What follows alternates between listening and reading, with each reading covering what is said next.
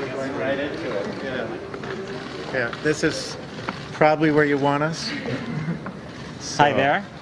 We're just going to read a few prepared statements, and then we're going to head out, if that's all right with you guys. We're delighted to be here, to be free. We're nervous. To be home.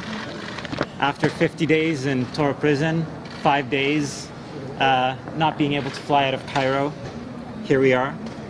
We're home because of the work of many thousands of people from all walks of life, from all stripes of the political spectrum, from Canada, from Egypt, and from around the world.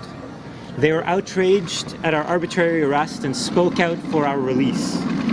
Our deepest gratitude goes out to all of them. Your hard work mattered. Your voice mattered. It made a difference. We owe you our freedom. We were detained without charges for nearly 2 months, along with 600 others. All of us swept up in a brutal roundup on August 16th. We were beaten. We were housed in very cramped conditions, sleeping on the concrete with cockroaches, sharing a single tap and squat toilet. We were not allowed phone calls.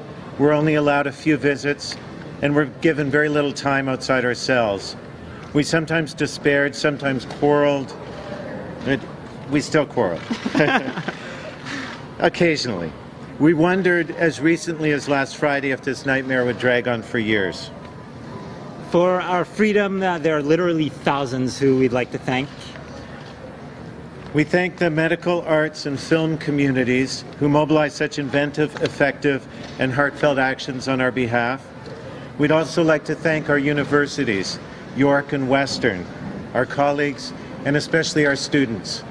We would not have been freed if not for the extraordinary efforts of quite a few people, including the embassy in Cairo. From the bottom of our hearts, thank you. Thank you to David Drake, to Iman Sabri, to Stephen Randall, to Nicholas Bellerose, to Ricky.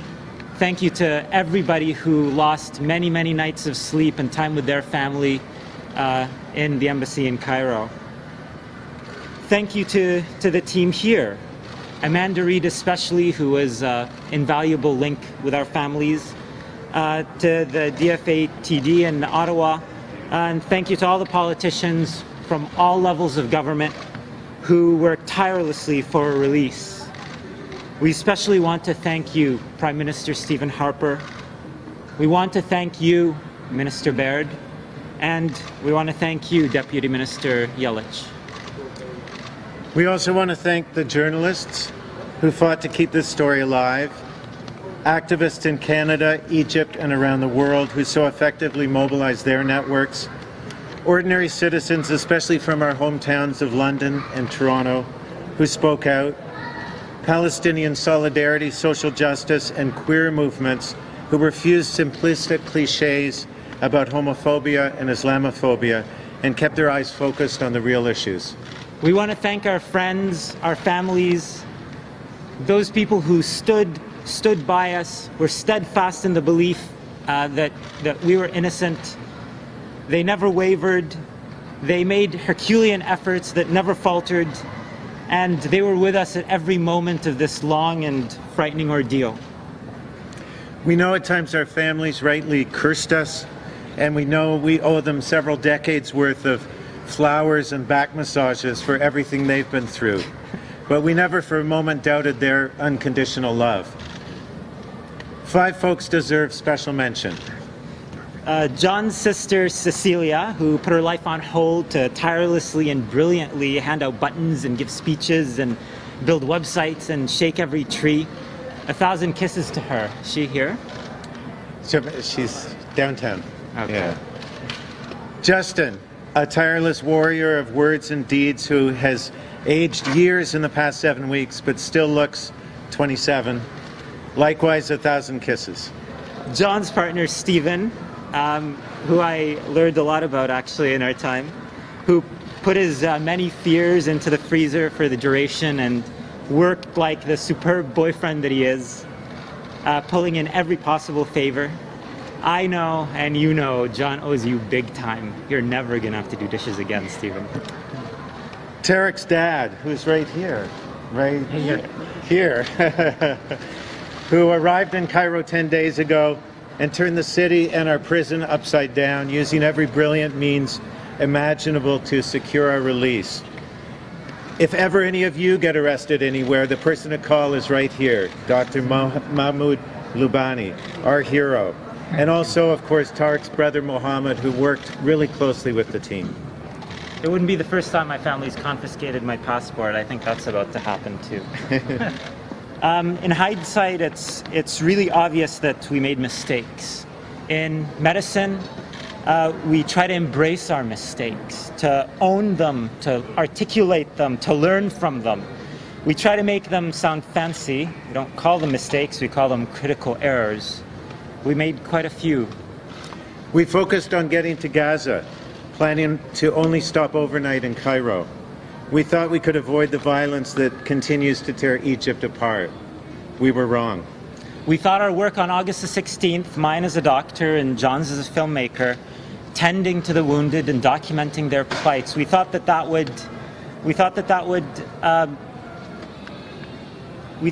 would mean that we wouldn't be blameworthy in the eyes of the Egyptian authorities. We thought that working with wounded in a field hospital would give us a pass on what was to come. We were wrong. We thought that the really extraordinary efforts of the embassy, of our lawyers, of our friends and families would ensure that our case would be accorded fair execution and due process. We were wrong. Instead, we learned a lot of lessons. Some were hard, some were welcome, some were surprising. We learned lessons of community, that 38 men, blacksmiths, professors, construction workers, students, can coexist day after day in a 3-meter by 10-meter cell with grace and humor and kindness. And we learned lots of practical things. I'm a tinkerer, so I really enjoyed learning how to make a jailhouse kettle out of 2 nails, 2 bottle caps, and some wire. I can show you if you're interested. We learned to make prison glue out of macaroni and sugar. Incredibly strong. Just boil it, let it ferment for 3 days. We learned lessons of analysis. The overthrow of an elected government by a military is wrong. Killing civilians is wrong, no matter who does it. But believing in democracy, justice, and fairness and the rule of law certainly does not make us members of the Muslim Brotherhood, as some suggested. We are part of, instead, clearly, of civil society in Egypt and everywhere, which agrees with the current government on a few things and disagrees on many. We agree with the Brotherhood on a few things and disagree with them on many. We call out the collusion of Western powers seemingly unwilling to denounce military violence against peaceful citizens, and perhaps most crucially, on the ongoing role of billions in U.S. military aid that, despite recent budget trims, is nevertheless helping return Egypt to a nightmare of military dictatorship. We learned lessons of activism, things that we always sort of speculated on, but actually knew were true. That pressure from concerned citizens works, that petitions make a difference, that grassroots and mainstream strategies like diplomacy, children's drawings, press conferences, personal phone calls, demonstrations, artist videos, hunger strikes, and legal interventions can work. That they can bring out days like this, very happy days for us.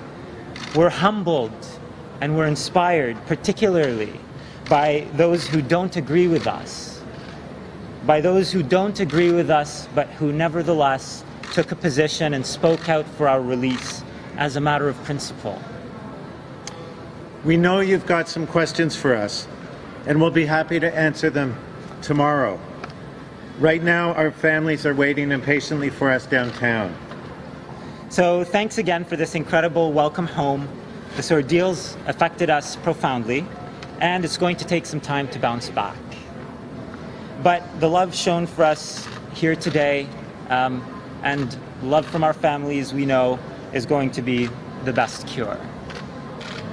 We'll keep trying to make a difference, be it in London, in Toronto, in Gaza, or elsewhere. As we leave here tonight, we'd like to ask you to keep the plight of all those who are being unjustly detained in Egypt and around the world, in Canada, in our thoughts, in our hearts, and in our actions. Thank you. Thank you very much. Thanks. Guys, any comments on what's next for you? Do you want to just say a few words about what you're going to do in the next week? Lema.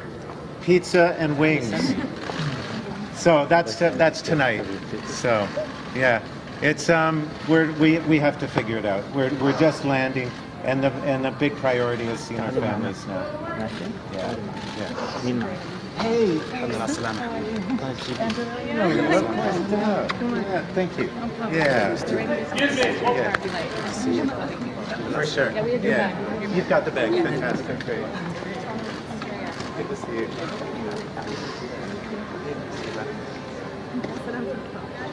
First heads up, I'm standing up real quick.